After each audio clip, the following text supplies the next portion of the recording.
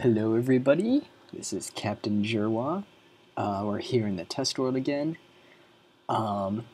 Mainly just because I still have been not feeling too inspired building on the Craft Nectar server, but yeah.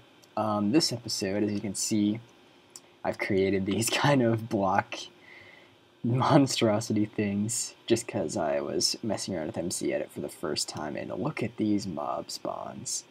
That is ridiculous. Anyway, today I wanted to do some experimentation with TNT, mainly because I have to clear out areas a bit and I want to find out, do some testing, see exactly how it works and what kind of TNT formations are the most effective. So first off, by the way, these are all just solid stone and I put them in here with MC Edit. But as you can see, I have not had MC Edit for that long, so I didn't just created some derpy square things. Okay, anyway. But it's solid stone, so first let's just take a single TNT block. Let's see, 1, 2, 3, 4, 5. Let's go down 5 blocks, place it, set it off, and hopefully we can make it out, yes.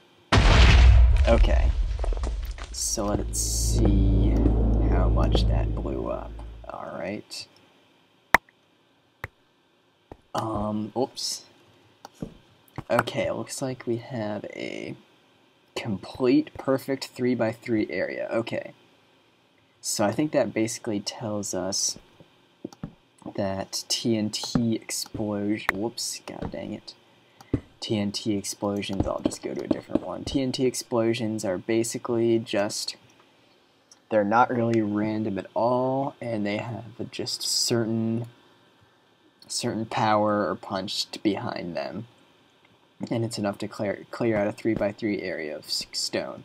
And obviously, if you were using this on dirt and netherrack, it would be blowing up a lot more, but I thought stone would be appropriate since that is what usually you have to clear out a lot of the time. So now let's try doing a TNT cross, which is just going to be like this, that, and that. And I probably should have found a better way to set this off, but we'll just go with this.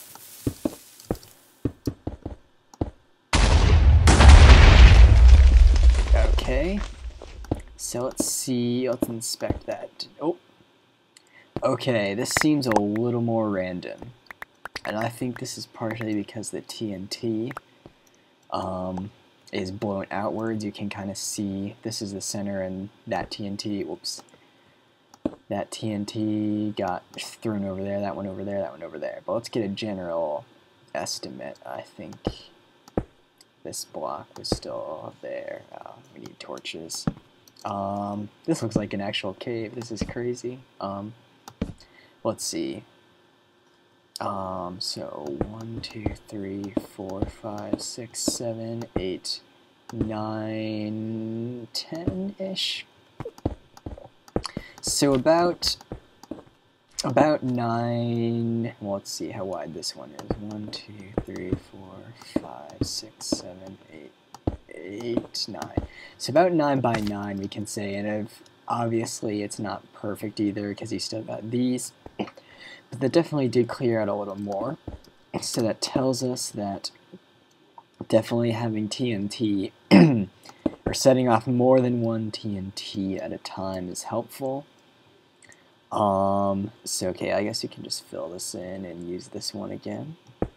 So now I want to see if we just do, let's see, we're just going to do, because what I've been doing in my single player world is using a kind of 9 by 9 TNT formation like this. And so in the first formation we got, with just a single TNT we got a 3x3 area. with 5 TNT across, we got roughly a 9x9 area.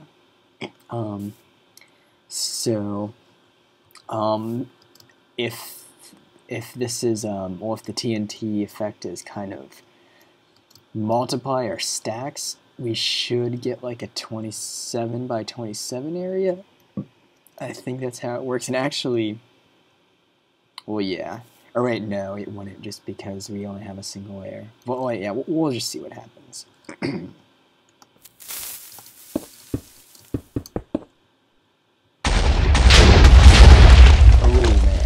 Sounded like a big explosion.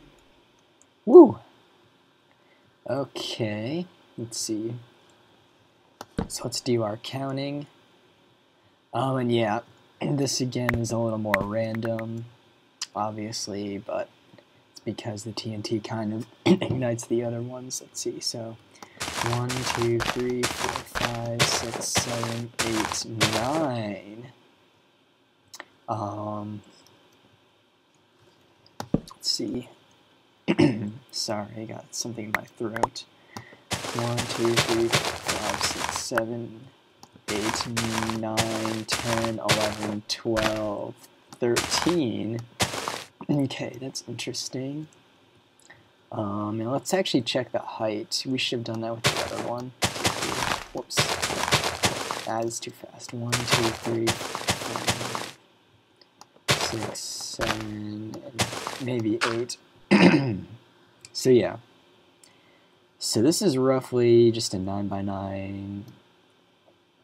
Maybe you could call that like a 10x10 if you kind of average it out, but let's actually check how high this one is though, because we didn't do that before. 1, 2, 3, 4, 5, 6, 7. Okay.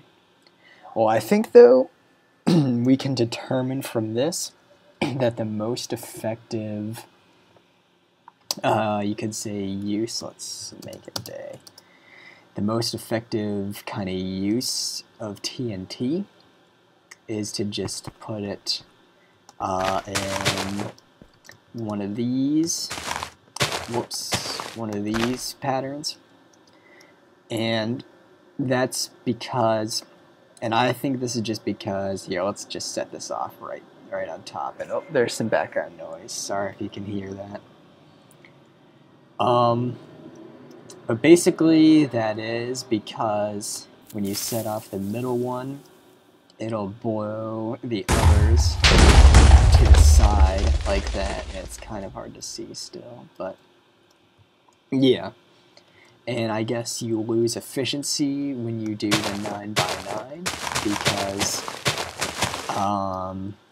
because when these ones get blown to the side, there's not as much there to blow up,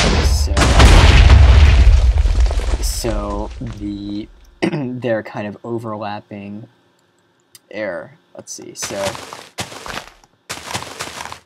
the explosions by this TNT will kind of overlap with this one a little bit more, but this does seem to create a much deeper explosion. So yeah. Okay, well I think that's about it for today. Hopefully I'll be able to get a Craft Nectar episode up in the next couple of days. But I mean, come on, craft building and compared to blowing stuff up with TNT, I mean, come on.